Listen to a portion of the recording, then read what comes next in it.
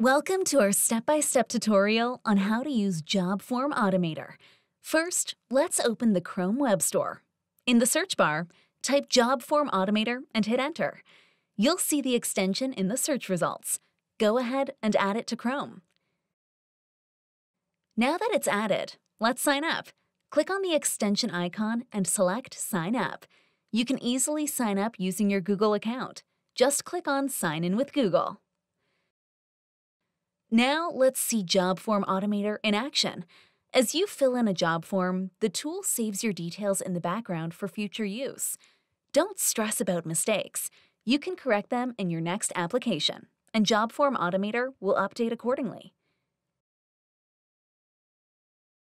Ready for some magic? Open a new job application form.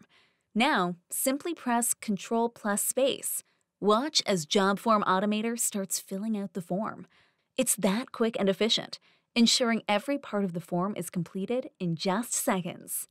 Let's do it once more in a different form. Again, Ctrl+Space, and done. It's that quick and efficient. Let me complete all the fields. What if you need to delete your data from Job Form Automator? Easy. Click the extension icon, then select Links. In the text area, type your message and click Delete Account. This will immediately erase all your stored data. And remember, this action can't be undone.